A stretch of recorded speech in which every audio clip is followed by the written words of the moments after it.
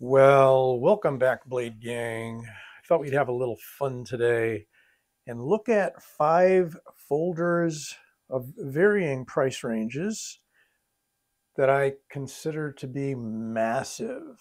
So, yeah, I'm sure you're going to let me know that there's ones that are more massive or larger than these. Here's my criteria for this little collection is that they're about 4 inches in blade length and they're quite tall in both the handle and the blade.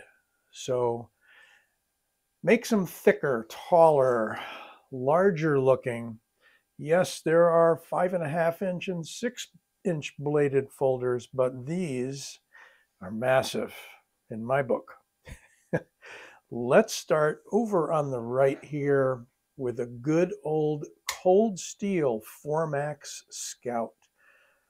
This is a economy version of the Formax, which I believe is in S35VN. This guy is in AUS 10, or is it AUS 10A? It's AUS 10A, made in Taiwan, and it is a massive knife.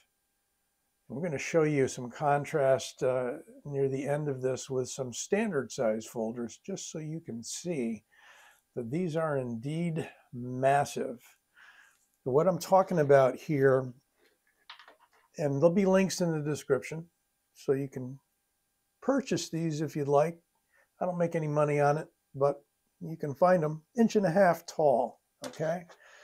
So this 1.5 inch tall Formax Scout cold steel is a knife you can depend on. It's got that amazing lock designed by Andrew Demko. There we go. It's I'm not usually a big fan of back locks. I don't have that many of them.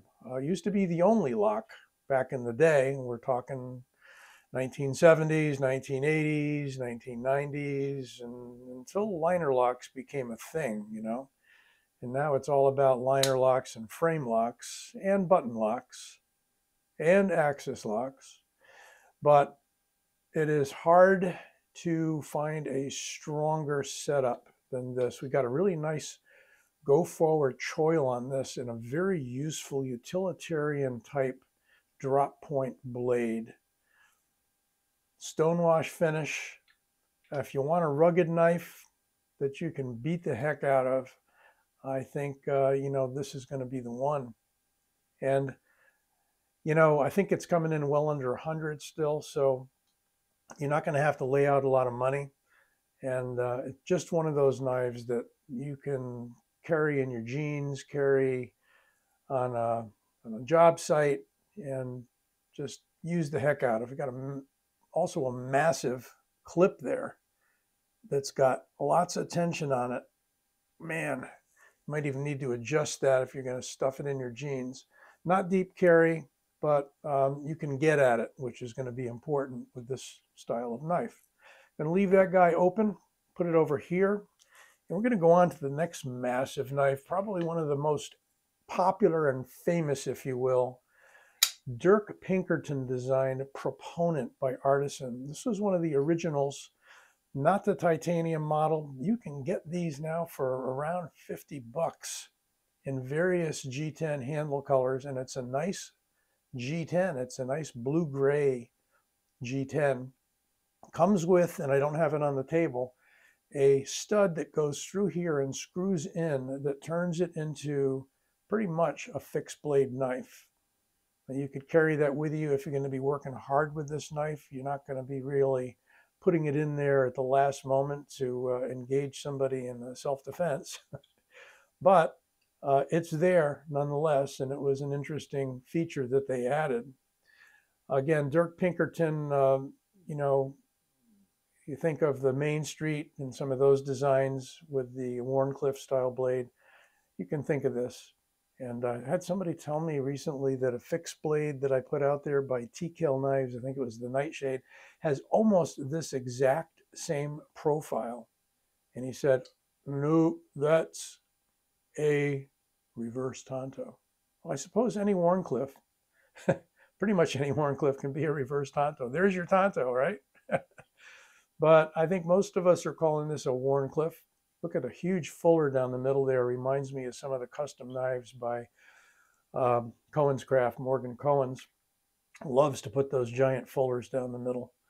Got some pretty useful jimping here. It won't rip your thumb up, but it is very bumpy. Got a giant thumb stud there, so you can use either the back flipper, and it swings out with authority, let me tell you. And this is a D2 knife, so you can use the thumb stud, and it's also very positive, and it's a handful. You can see how tall this one is, probably a little taller than the Formax. Yeah, it's coming in over 1 3/4 inches, almost 2 inches. That is a tall blade, therefore it qualifies as massive. Just, you're getting a lot for your money here. For around 50, 60 bucks, no more, I think. And a massively thick blade stock on this as well. If you like Warnies, you can get this. I think also Knife Center's got one in all titanium that's all bead blasted for about 175, 180 bucks in M390. It's a great deal. May pick one up myself. All right, we're going to move over here to a Kizer designed by John Gray. And there you can see on the blade, it is the G.P.B. And there's the designer's name. G.P.B. stands for Gray's Pocket Brute 1. And you can flick it out. It needs a little wrist action. You've got that very interesting thumb stud that's scalloped. Only on one side. Nope, 2 sides. And as far as I know,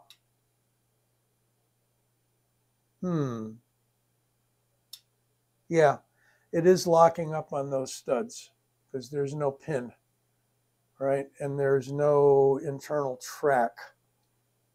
So no hidden pins and no pin. What you see right there is just a spacer, basically to hold the knife together. But yeah, it's resting on those 2 pins.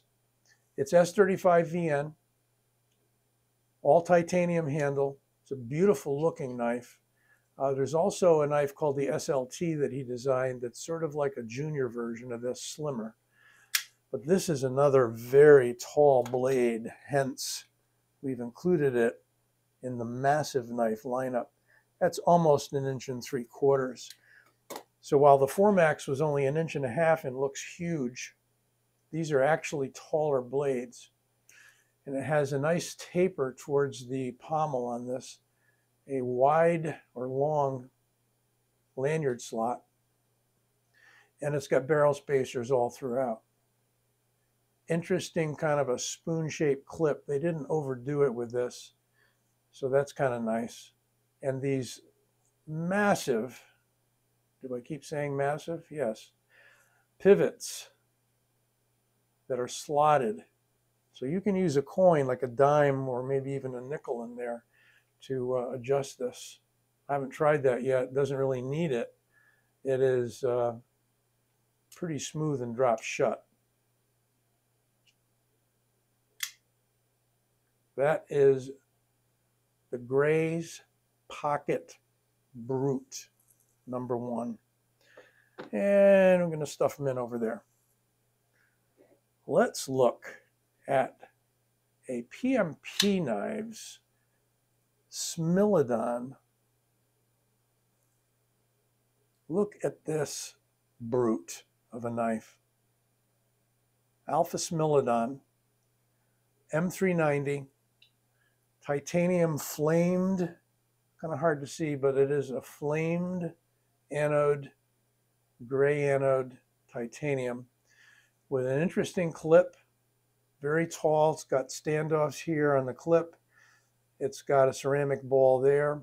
It is a frame lock, extremely drop shut.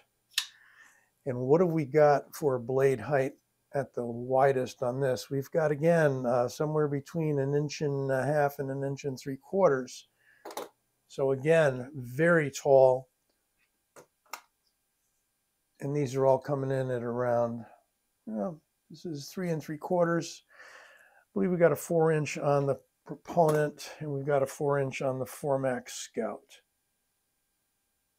Beautiful jimping here. Works perfectly. And it's got a crown spine right in that area where the thumb ramp is. Not so much on the top. And it is a drop point with a pronounced forward belly. Very useful. And, oh yeah, got a glass breaker built into the end. It's on its own little platform, so very strong. Good grip on this knife, even though it's very thin across the scales, the side, the top. That is the PMP Smilodon. It comes in a very, very nice case.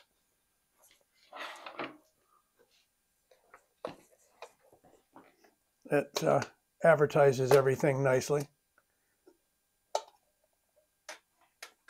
PMP knives. You get a coin in there with the Smilodon tiger on it. Saber-toothed tiger. There he is. I mean, it's a cool challenge coin in a cool case. And that does jack the price up, I think, somewhere in the $250, $275 range. So that is the PMP Smilodon. We'll arrange them all before we're done. Finally, the Kizer Sheepdog XL. This,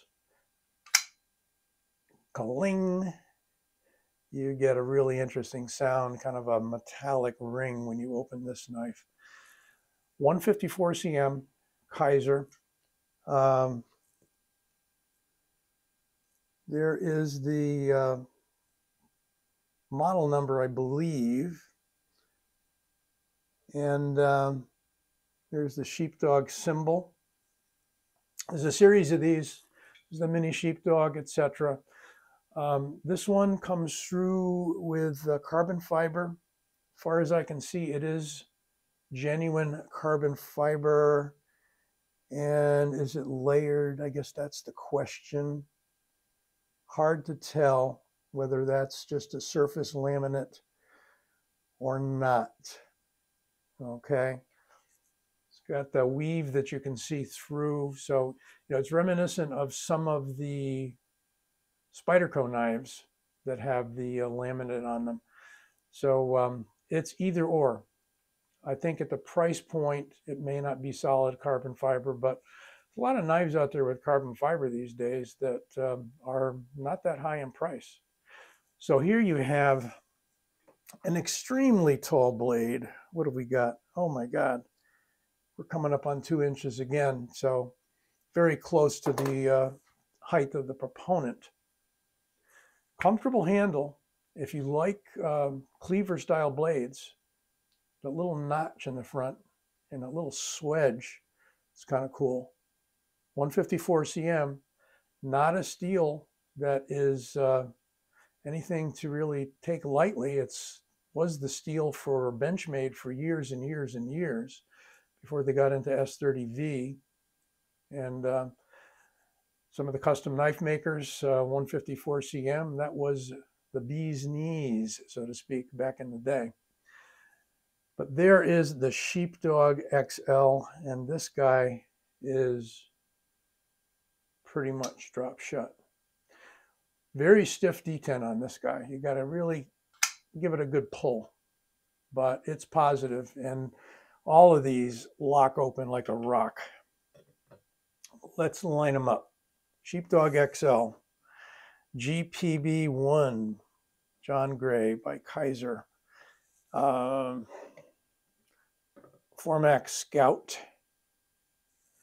and the Proponent. Getting fancy, putting them different ways here. And let's stick the Smilodon, PMP Smilodon over on the side. So Probably got the most premium steel on the Smilodon. We got S35 on the Kizer, 154 on the Kizer Sheepdog XL, OS 10A on the Formax Scout, and good old basic D2 on that budget model Proponent from Artisan. There you go. Those are my pocket brutes. They are some real mega knives. So hope you enjoyed this little collection, sub-collection view. I'll be back with you soon. Be well. Take care.